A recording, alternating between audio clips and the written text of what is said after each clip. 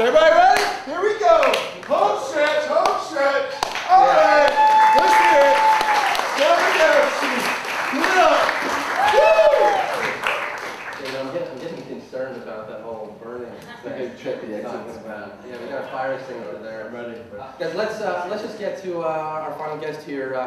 He's a stand-up comedian in New York City, the official warm-up comic for Late Night Jimmy Fallon. He runs one of the longest-running shows in New York, Sweet, at Ella Lounge on Tuesdays.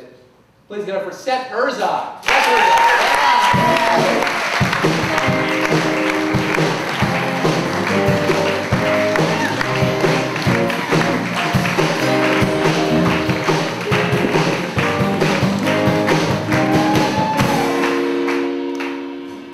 Thank you, everybody. I gotta tell you, I'm a little upset. John and Arthur did my whole set I was gonna do tonight. Like they did every joke that I was gonna do, so it feels a little bit weird. But that's all I brought, so that's what you're gonna get.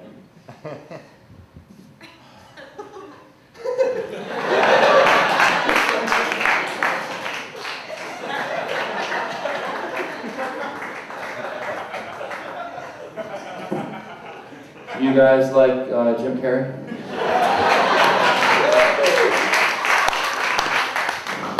Because I wrote a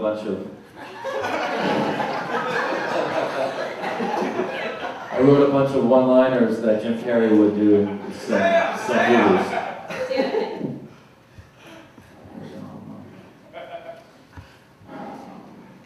I'm gonna pretend I'm coming.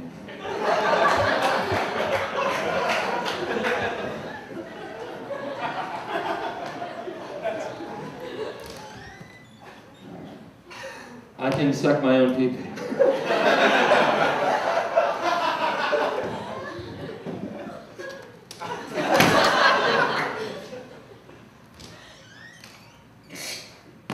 I can really put my ass in my ass. Yeah, they did it all. I wrote a play.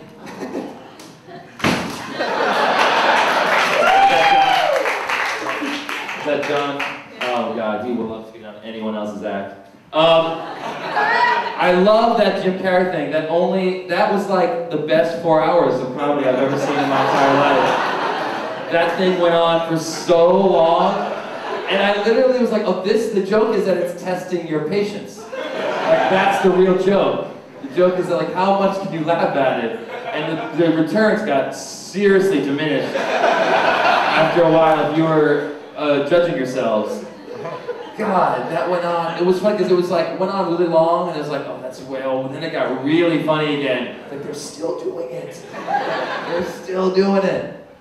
Oh, I love this place. Love the band. The band is here. How great is that? Hit me 3 times. Thank you. One guy got on board with that. One guy got on board. Gotta be ready for any second someone's gonna say that. Come on, guys. Ties and shorts. You guys can't tell, but the worst, the cheap seats, can you see the cheap seats? The worst, the bad seats? They're sitting under a thing called the Clown's Prayer. They're literally sitting under like the creepiest thing that's written on the wall of this theater. The bottom of the Clown's Prayer, you can't read it. It says, and in my final moment, may I hear you whisper, when you made my people smile, you made me smile. Ew! I do not want you to whisper that in my final moment of my death. If you whisper, when you made my people smile, you made me smile, I'll say, what do you mean, you people? And then I'll die. That'll be our final bit. Glad that's framed. So, yeah, we got a wall chip. What are we gonna do with that? Hope the paint came off? Let's just frame it. Let's frame it. In case a basketball game breaks out during the show. Why that's there, I don't know. And the rest of the set is just like a Dickens play.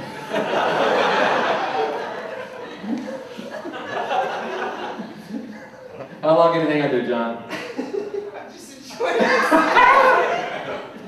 you have a slightly better seat than your girlfriend who's sitting behind the piano. Oh, let's give it up for her. Give it up. What's her name, Jamie? Oh man. Anyway, I'll tell you some funny stories from the show. We had a camel on stage for a sketch once, and everyone's like, "There's a camel here. There's a camel here." So I was like, "No fucking way!" So I go backstage. There's a giant camel, and everyone on the staff, no joke, everyone was lined up with their cell phones out in a line, all wanted to take a picture of just the camel's foot. That was it. Like, it was the funniest, most original idea anyone's ever had, ever. And they weren't taking a picture of the camel itself, and you could feel the camel's eyes rolling back in its head. Oh yeah, taking a picture of my feet, aren't you? Oh, you're hilarious. Yeah, you're a comic genius. What are you gonna tweet that out, tough guy? Why don't you post it on Facebook and tag your fat friends? You're hilarious. Or I couldn't decide if the camel didn't get it. Like why everyone's taking pictures of his camel toes. People are like, he's like, Americans are obsessed with my feet. They're crazy. And it wasn't until later on Google when he's like with his hooves. No!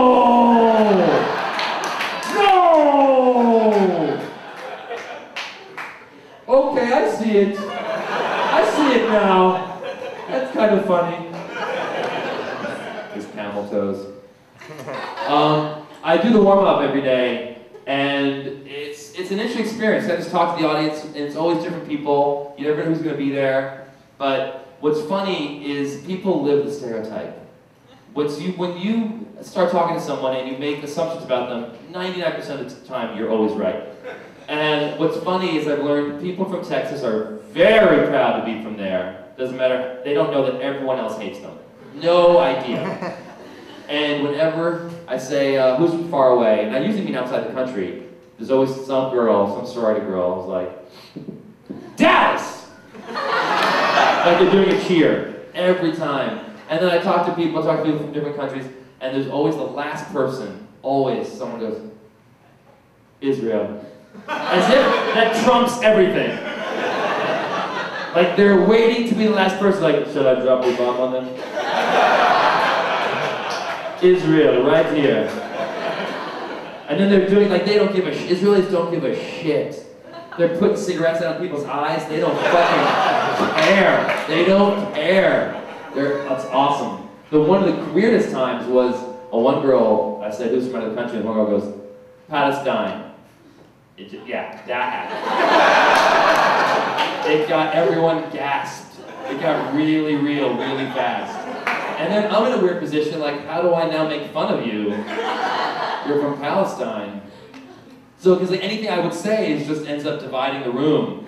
You know, like, even if I go, like, did you have to check your bomb vest downstairs? Like exactly. You're like, whoa, you can't say that to people. You guys weren't on board. It got really weird.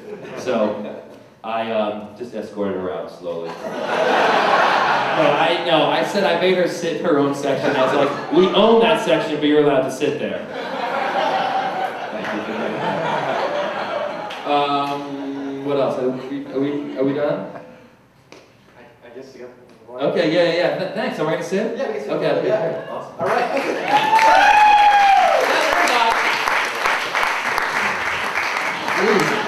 You really warmed this thing up. Thank you. Did you fart a lot on this thing? It's burning up.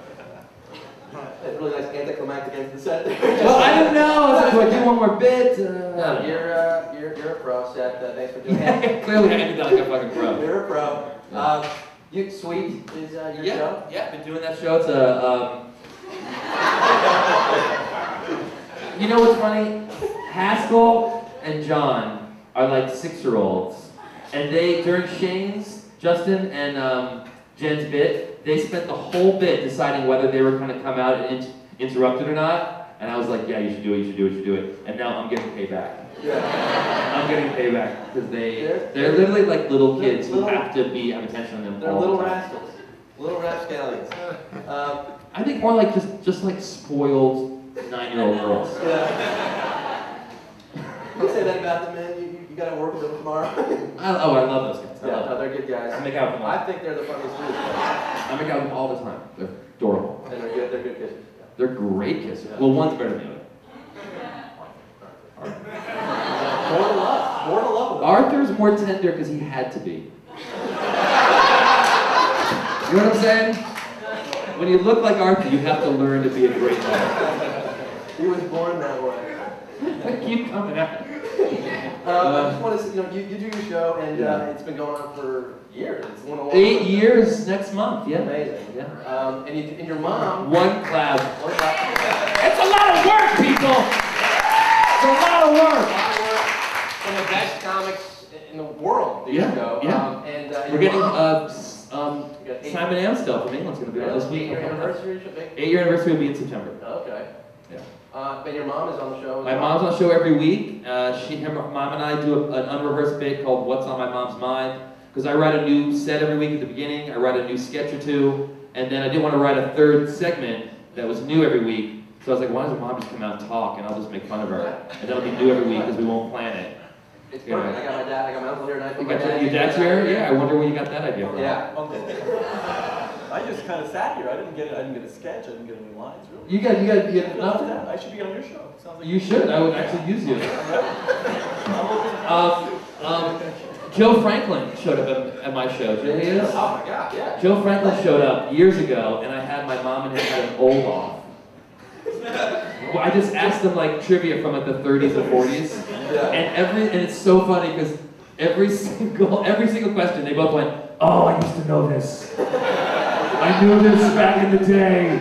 They couldn't answer one question, but they almost knew every single one. It was so funny. It couldn't have worked out better. Sign me up. I'm ready. You ready? You want to know? Yeah. How old are you? You want to say? I'm just turned sweet 61. 61. Yeah. You're a sick kid. You're a sick kid. I'm not gonna lie to you. I'm good job. Feeling good. Are you like a workout guy? Do you work out? I'm very much, yes. You can tell, very buff. Yeah. You're like old guy buff. I run. I skip and things like You that. skip? Yeah, oh yeah, I skip. One of those uncles. I had one of those I gotta uncles. say, I'm a funny uncle, not a funny uncle. All right. you're a fun uncle. Which one's in quotes? Second one, right. The second But it's funny like haha? It was funny, like funny. Yeah, let's just make it. See, in New York, funny uncle just means you're gay. But funny uncle means you do comedy. I was judging that. I'm not sure. I want to say, Yeah. but never touched me. Very proud of that. My Uncle Steve never touched me. Yes. Never touched me. Well, I changed your diaper once a long time ago, so that would be You did? Yes. You remind me babies then. There could be some repressed memories. Let's Did you give him a little extra love? let's nip You this in did? the bud. I have lots of love for Scott. He's a good little That's baby. a way to match that answer. He's been a great uncle all my life. How long have you been doing this show? 8 months. Great, it's awesome. Yeah. It's almost sold out. So, I think it Those technically seats, is. those seats.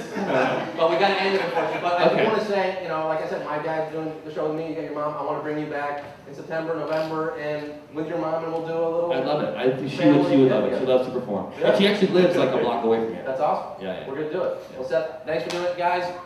Tonight was an awesome show. I gotta say, thanks for. Thank you so much for coming, everybody.